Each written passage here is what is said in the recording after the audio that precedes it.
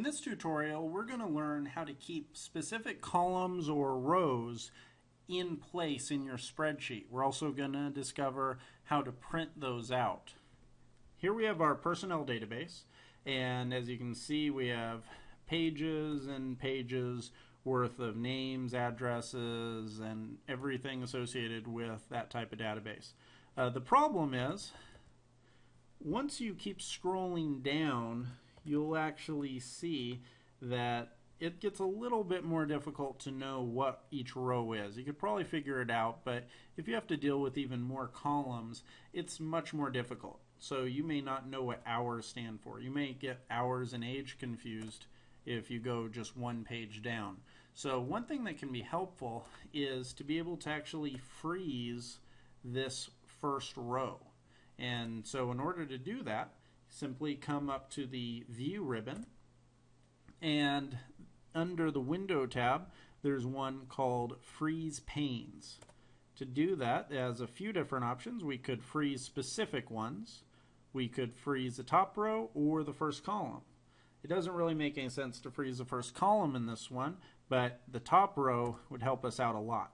So you can see a little dark black line has gone across that top row, and now watch what happens when we go down. That first column stays perfectly in place, so it's much easier to know what each one of these columns represent. Now, that's great for seeing it on the computer, but what happens if we hit print?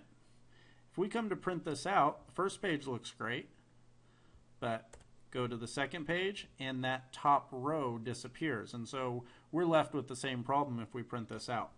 So let's go back to home, and there's a way where we can get this row to print out on every page. To do it, click on Page Layout, and in the Page Setup box, come over right here to the little arrow where it says Page Setup. Click on that, and then come to the Sheet tab. Click on the sheet, and then you see there's a few different areas you can control. The one that we really want to focus on right now is the print area. Or, I'm sorry, the rows to repeat at top. So you could also do columns to repeat at left. But for right now, you're going to click on rows to repeat at top and select all the rows we're interested in right there, which is just 1 and 1. You could print out the first 2 or 3 rows if you have subcategories or something like that. But 1 and 1 is all we need. Hit Print Preview.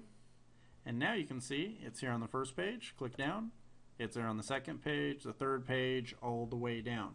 So that will make it much easier to keep track of all of that and to make sure what you want to organize is actually there.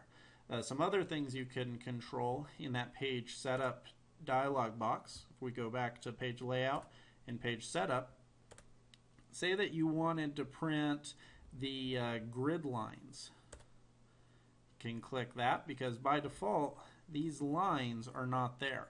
So some people may find that a little bit distracting all the way down, but by default it's not there. Now we have it selected. We click Print Preview, and now each one of the cells is separated. So it's the same as putting a small dotted border around it. So that's something that you may or may not want to do. By default, Excel has it turned off, but it's a very easy thing, as you can see, to turn it back on.